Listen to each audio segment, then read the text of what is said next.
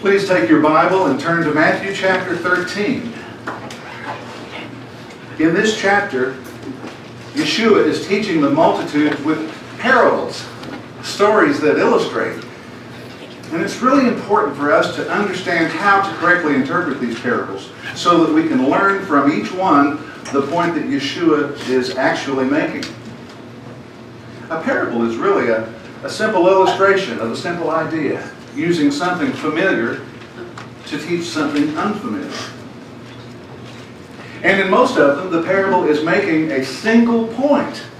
So we need to be really careful about reading too much into these stories and making doctrines or beliefs out of some of the small details. Now, why did Yeshua speak to people in parables? This is something we really need to get a handle on. In verse 11 of chapter 13, Yeshua tells his disciples that the ability to understand the mysteries or the secrets of the kingdom of heaven had been given to them, but not to everyone. He went on in verses 14 and 15 to explain that, generally speaking, the people's heart had grown dull, and their eyes and ears were dull and closed spiritually. In other words, they weren't genuinely humbling themselves before God and repenting of their sins and seeking His truth and receiving Yeshua. All are invited to come to God through Yeshua, but the sad truth is that most don't do it. He says that many are called, but few are chosen.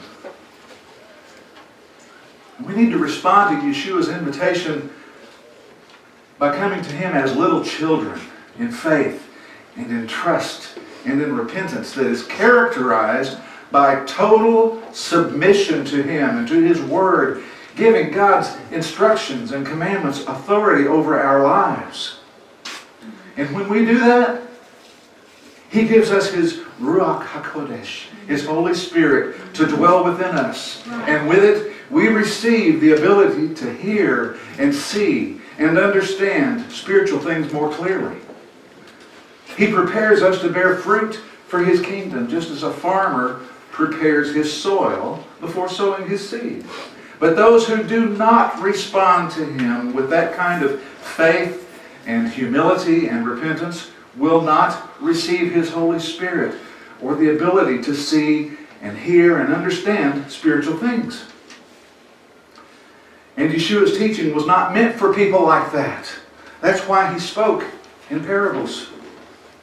Yeshua says in verse 13 that, "Therefore I speak to them in parables, because they don't really see or hear or understand." And we might say that one function of the parables was to test the spiritual responsiveness of Yeshua's listeners, to do some spiritual sifting, to awaken their spiritual perception. He wanted those who were being prepared to understand. He sometimes used parables to describe things and communicate ideas that were abstract and harder to understand, and He did this by using parables as illustrations. The sincere seekers who were receptive to spiritual truth and receptive to Yeshua, they would understand His parables and the more difficult concepts that those parables illustrated. But the rest of the people would not. Those who had their spiritual ears and eyes opened by the Holy Spirit would understand. But those casual listeners who had their ears and eyes and minds and hearts closed to Yeshua and to His message would remain in their ignorance. He makes this point very clear. And you know, Yeshua isn't the only one doing the sowing. We all should be sowing seed continuously, everywhere we go. We should pray that God will prepare the hearts of those that we share the gospel with, and that He would bring into our lives those that He has prepared. And God isn't necessarily preparing them all alone.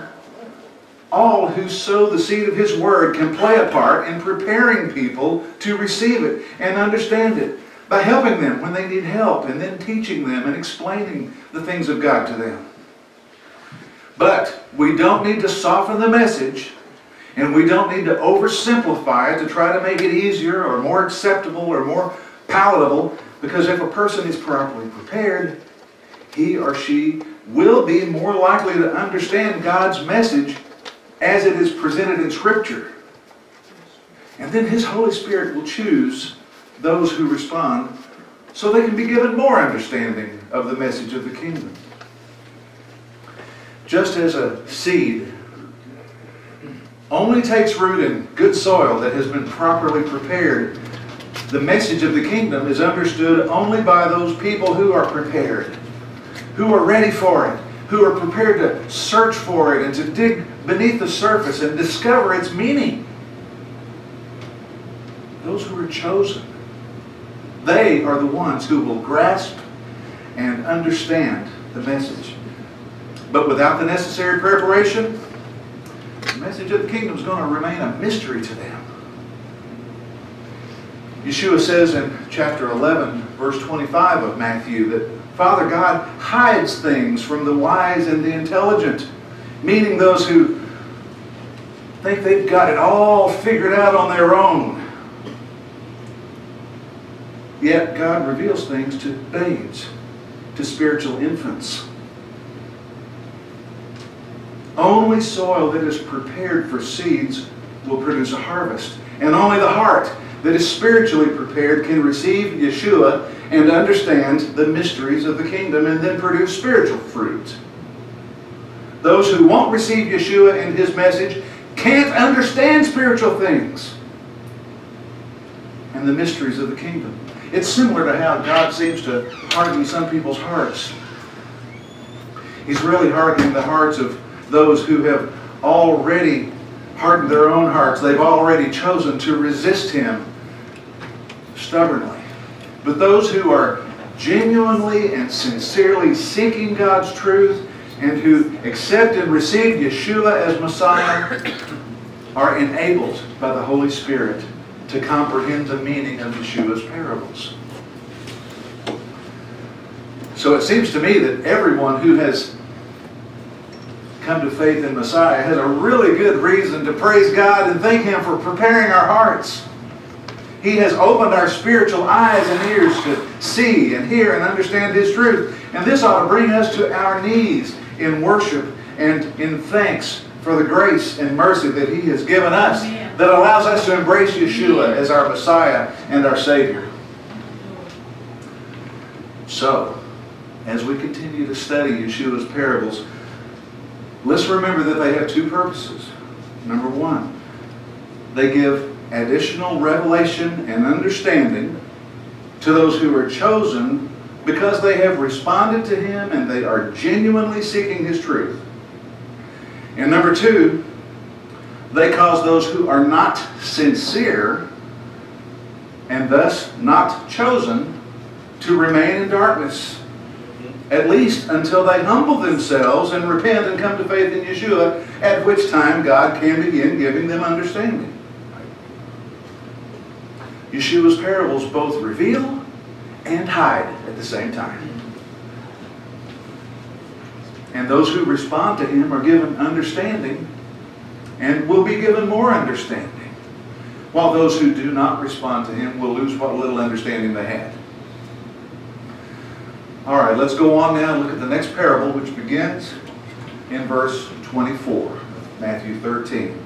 Another parable He put forth unto them, saying, The kingdom of heaven is likened unto a man which sowed good seed in his field. But while men slept, his enemy came and sowed tares among the wheat, and went his way. But when the blade was sprung up and brought forth fruit, then appeared the tares also. So the servants of the householder came and said unto him, Sir, did you not sow good seed in your field? From where then has it tares? He said unto them, An enemy has done this. The servants said unto him, Do you want then that we go and gather them up? But he said, No, lest while you gather up the tares, you root up also the wheat with them.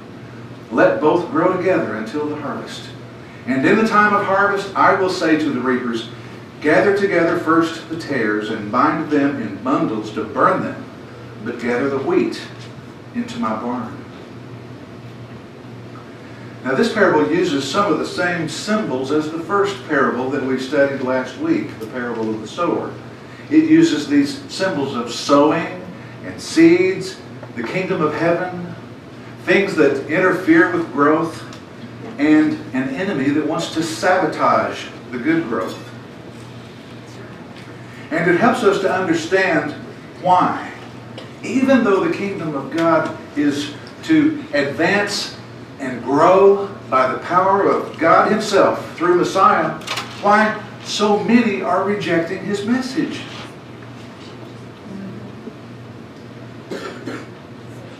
We're reminded that unbelief hampers the expansion of the kingdom.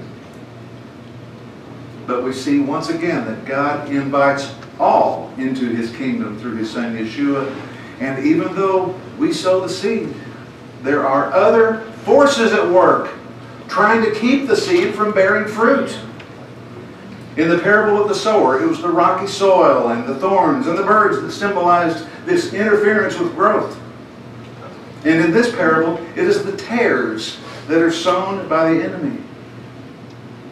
But both parables teach us that there will be a final harvest one day. Hallelujah. The final victory of the kingdom is simply postponed until the day of judgment.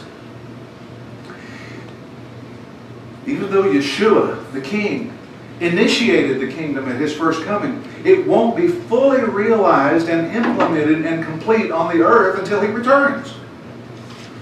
It exists now at a spiritual level. But after He comes back and establishes His kingdom, it will literally and physically be here on the earth. Now, after Yeshua tells this parable, He tells two more short parables before He explains this one to His disciples after they are alone, away from the crowd. So it's obvious, again, that not all were privileged to hear and understand. And in this parable, He is teaching that temporarily the kingdom will seem to include both good and bad elements that are represented by the wheat and the tares. And this situation is not going to be rectified or resolved until the final harvest. Now, Yeshua spoke frequently of the kingdom in the Gospels.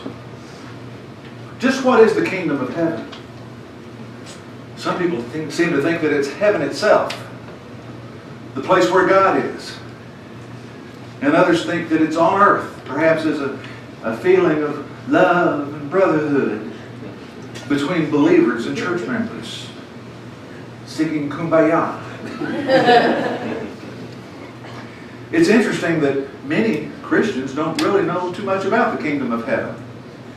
Let's begin by understanding that the word heaven in the phrase kingdom of heaven is not talking about the location. No. The word is used as a substitute, or if you want the theological term, a circumlocution for the name of God. The kingdom of heaven and the kingdom of God are exactly the same thing. Matthew is the only book in the New Testament that uses the phrase kingdom of heaven. The parallel passages in Mark and Luke say kingdom of God, but these two phrases mean the same thing. Now that might make you wonder, well, why did Matthew say it this way and the other said it the other way? Why did Matthew call it the kingdom of heaven? We need to remember that he was writing primarily to Jewish people. And Jewish people have an ancient tradition of never pronouncing God's actual name, which I believe is Yehovah. Some believe Yahweh. There are other variations of that. One day we'll find out when Yeshua comes back. But the Jewish people, the more devout ones, believe that his name is just too sacred to pronounce. Partly out of reverence, but also largely out of fear of misusing his name and disobeying one of the commandments. So to be safe, they just don't say it at all. Instead of saying his name, Jehovah, they will substitute titles like Adonai, which means Lord, or Hashem, which means the name. And even saying or writing the word God is irreverent to some of them. That's why you sometimes see the word God written with a dash in place of the O. That somehow they haven't all the way written it. And that's why Matthew uses kingdom of heaven as a substitute for kingdom of God to avoid offending these Jewish people that he's writing to. So please realize that the kingdom of heaven and the kingdom of God mean exactly the same thing. And it's not talking about where it is or where we're going to spend eternity, but who it belongs to. Now, in verse 24, who is this man that sowed good seed in his field? Verse 27 says it's the householder or the landowner, depending on your translation. He's the owner of the house and the land. And in Yeshua's fuller explanation of the parable, he says in verse 37 that this owner is him. He identifies himself as the Son of Man in that verse, which almost always, at least in the book of Matthew, is a title that he uses of himself. And I believe he's relating to the use of the phrase Son of Man in Daniel's prophetic vision, in Daniel chapter 7, verses 13 and 14, where it says that one like the Son of Man came before the Ancient of Days, God the Father, and was given dominion, glory, and a kingdom. Yeshua means he's that Son of Man. He's the one who is sowing the seed in this parable. Verse 24 says the seed that he sows is good. It's pure. He sows no bad seed. And this makes a clear distinction between his work and the enemy's work. And there's a lesson for us right there. I need to make sure that my life is pure and that the message I sow is pure, that it's not mixed with bad seed. Sometimes people seem to think that they can add their own message or enhance the gospel somehow and make Yeshua's pure message more successful. But you know, anything that we add to what Scripture says, got to be careful. We don't want to dilute the purity of God's Word. It's like adding bad seed to His good seed. Anything that is added to the message is like a different seed that produces something other than what the landowner wants. Yeshua's seed is the good seed. And we are to walk as He walked. We are to imitate Him. So we need to make sure that the seed we sow is like His and it's not tainted. Many modern gospel tracts actually present a different gospel than what we see presented in Scripture by Yeshua and the apostles. Amen. The message of Yeshua and the apostles was not, God loves you. Jesus died for you, so say this little prayer for you and you'll go to heaven when you die. That's not what they said. Now, there's some truth in that, but that wasn't the message of the gospel of the kingdom. Their message was, repent, for the kingdom of heaven is at hand. This is what God commands.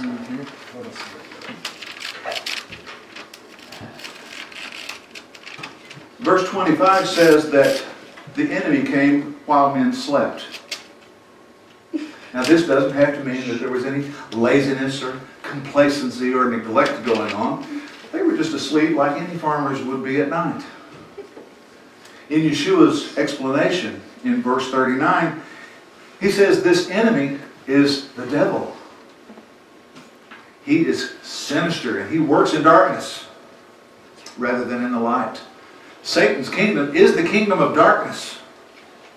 And he tries to ruin Yeshua's harvest by mixing bad seeds in with the good ones. We must never ever forget that even though Yeshua ushered in the initial phase of the kingdom of God, it won't be fully established until His return. It is not yet a place of peace and unity. A battle is raging between the king and his enemy. I have a question for you. Are you engaged in that battle?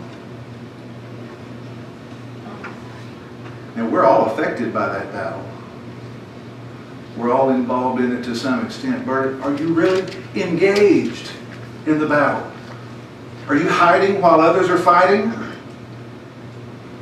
Paul says that we wrestle not against flesh and blood. So often, we get focused on this person or that congregation or that fellowship or that ministry or this ministry and what people are doing that we don't think they ought to do. But Paul says our real struggle is against spiritual wickedness in high places.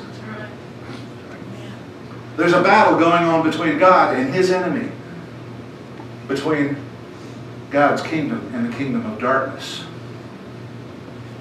Did you ever see one of those cartoons where there's somebody with an angel on one shoulder and a devil on the other shoulder, and the angel's trying to get the guy to do the right thing and the devil's trying to get him to be selfish?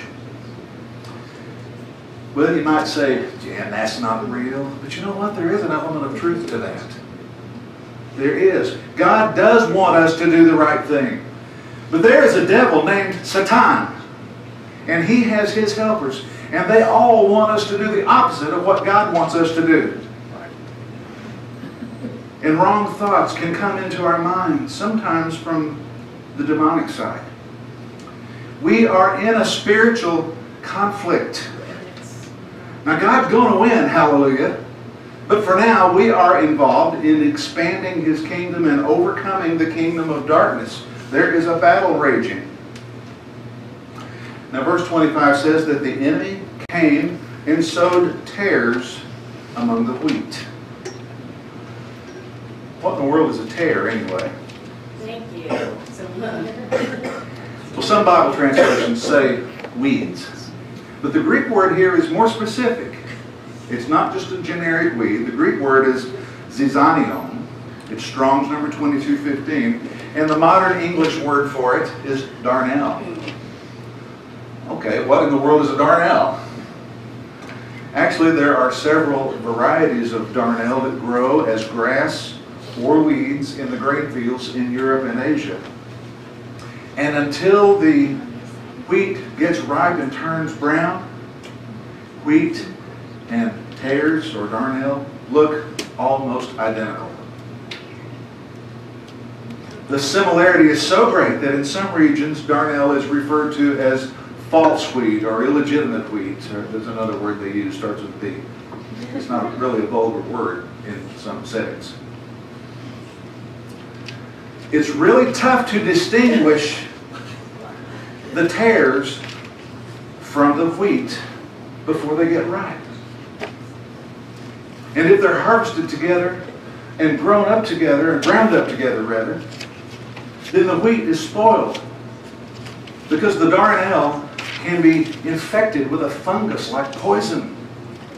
Eating it makes people dizzy and sick, and it can even cause death. Now, the fact that the wheat and the tares look so much alike makes the enemy's attack very effective. You know, one of the devil's most effective strategies is producing counterfeits. And in this case, he imitates the owner sowing seed. And he did his dirty work and went away. Like in guerrilla warfare. And there isn't even any evidence or awareness of his attack until much later when the crop begins to mature. No one knows for some time. And when that happens, when the crop does finally begin to mature, the results become visible and obvious. Now, in the parable of the sower, it was the ability to bear fruit that resulted from seed being sown on good, prepared soil.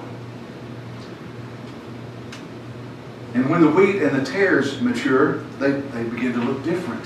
The wheat is brown with a large head of grain. And it's only when this fruit appears that the difference between them can be seen. And Yeshua says of his true followers, by their fruits you shall know them. Notice that after the wheat and tares had matured in verse 26, then in verse 27, the householder's servants came to him and they said to him, "Hey boss, you did sow good seed, didn't you? Where'd these weeds come from?" Do we ever speak to God that way? Do we ever question his activities? Do we ever wonder if he did something that we thought he should have done? Hey God, did you or not? Do we ever wonder why we have some of the problems we have? Do we maybe try to blame him for some of our difficulties that we experience? Do we ever think, God, if only you had done this or that, I wouldn't be having this trouble? Sometimes people struggle like this because of wrong expectations.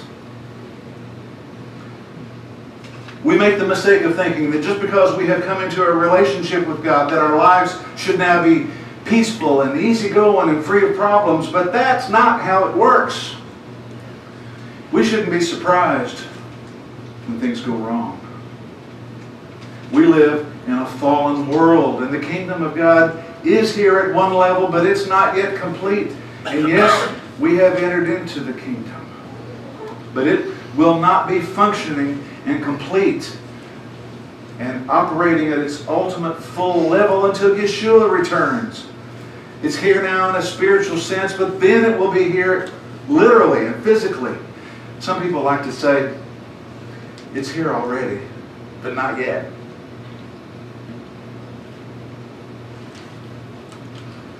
We have to be patient. We have to understand the circumstances. In this parable, it looks like something is wrong, but we know the owner did not sow bad seed. His seed is good. It just hasn't matured yet. It's still growing. And it will continue to grow until the harvest. And until then, there will be both good and bad on the earth, affecting us, and even in the kingdom. Just like the man's field had both wheat and tares. And this mystery is at the heart of this parable. The main point of this parable is to explain that even though Yeshua did begin his kingdom, good and evil will continue to be mixed together, even in the kingdom in its present form. This has been a great stumbling block for the Jewish people for almost 2,000 years. Many, if not most of them, have misunderstood the prophecies of Scripture. They don't see that Messiah has to come twice to accomplish everything he is to do. And so most of them mistakenly believe that when their victorious leader, Messiah, comes for the first and only time, he will restore the kingdom in its full, mature, perfect sense. And then there will be no more wars, no more idolatry, the gathering together of all the exiles of Israel to the Holy Land, the restoration of all things, and the worldwide recognition of the God of Israel as the one and only true God. Those are the things Messiah is supposed to accomplish. They don't understand that he comes twice. Once to die as the suffering servant for our sins, and a second time to do all those other things. And the fact that all these things didn't happen during Yeshua's lifetime is seen and interpreted and understood as evidence that this man Yeshua, who was widely rejected in Bible times, well, he just couldn't have been their long-awaited Messiah. He didn't do what he was supposed to do. For them, it's only when the full manifestation of the kingdom of God is restored and Israel takes its place of prominence again and it's established in peace That's when the Messiah can be officially recognized, because that's what he is expected and required to do according to the prophets. They just don't see that the kingdom has come, but not yet in the way they expected it. Now, in this parable, Yeshua shows that the fullness of the kingdom won't come until the final harvest. And there's a reason for that. There's a reason that we still have wars. There's a reason that we still have idolatry. There's a reason that we still have exile and blindness to God, even though His kingdom has begun. There's a reason that there are tares mixed in with the wheat. And Yeshua tells that reason in verse 28. An enemy has done this. The tares aren't there because the owner's seed was bad. It's because an enemy is working hard against him by planting bad seeds in the same field, mixing the bad with the good. And when the servants go to him and offer to gather them up, he says, no, you can't take the tares without taking the wheat too. By the time they have matured enough that you can tell them apart, at first, they're so thoroughly mixed and intertwined and tangled up that to try to pull up the tares before the harvest would damage the wheat. So to keep from damaging the wheat, he says in verse 30, to just let them both grow together until the harvest. After they have matured, it will be easier to tell them apart and separate them. The tares will be burned while the wheat goes into his barn. This happens when Yeshua returns in judgment on the world and to establish his kingdom. This dilemma of evil coexisting with good will finally be dealt with. Now, just in case you haven't identified all the symbolism in this parable, the one sowing the seed is Yeshua. We talked about that.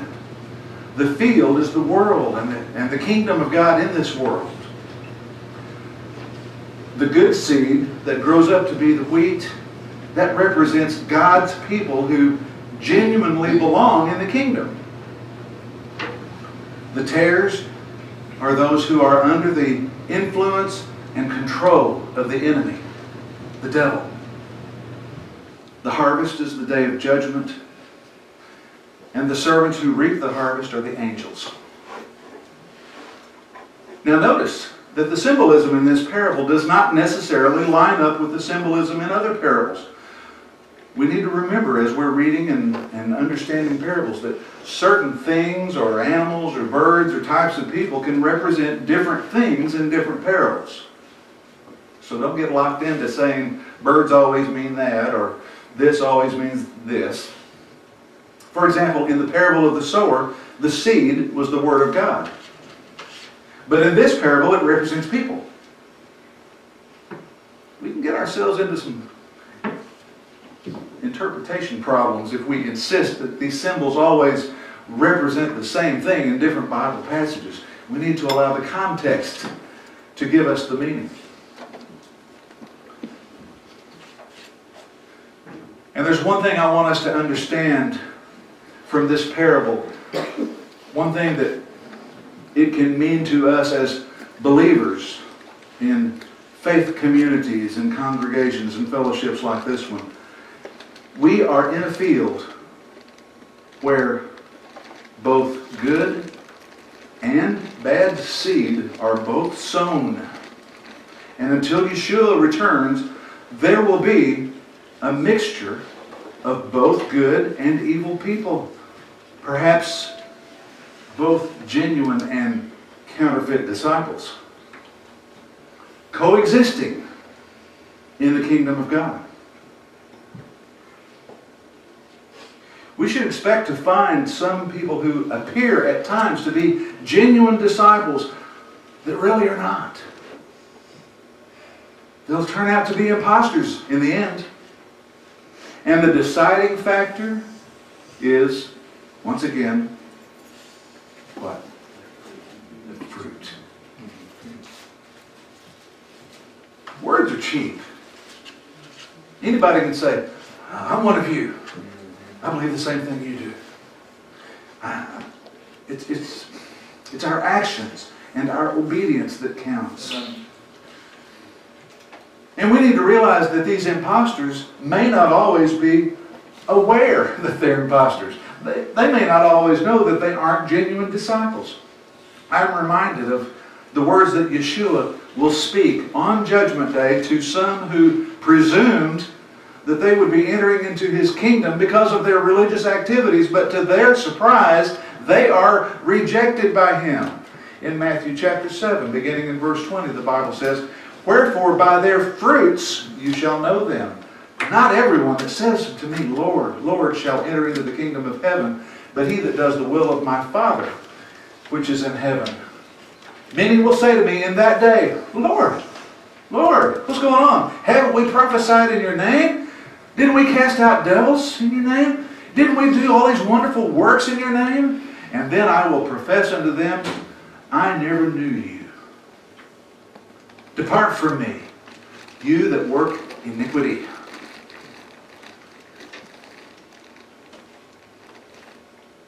He says in verse 21 that only those who do God's will shall enter into the kingdom of heaven. And in verse 23 that He will send away those that work iniquity. And the Greek word for iniquity here is anomia, Strong's number 458. And the literal meaning of that word is violation of the law or lawlessness. Yeshua seems to be saying that those who live in lawlessness, without the law, without the Torah, may just have a real serious problem on Judgment Day, even if they've been prophesying and doing wonderful works and casting out devils in His name.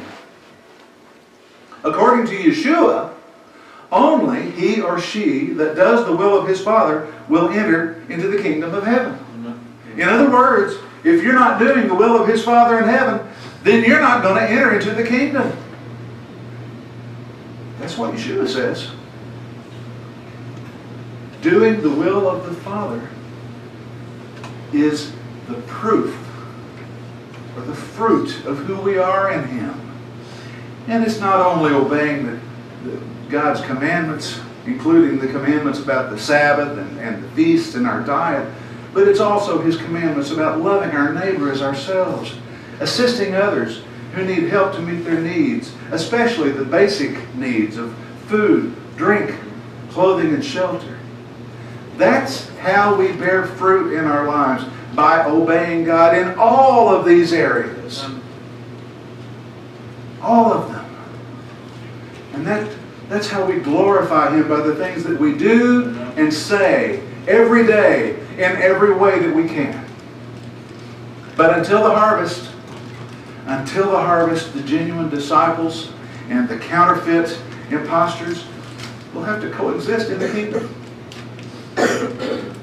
And that's a situation we just have to be patient with and tolerate, at least to some extent.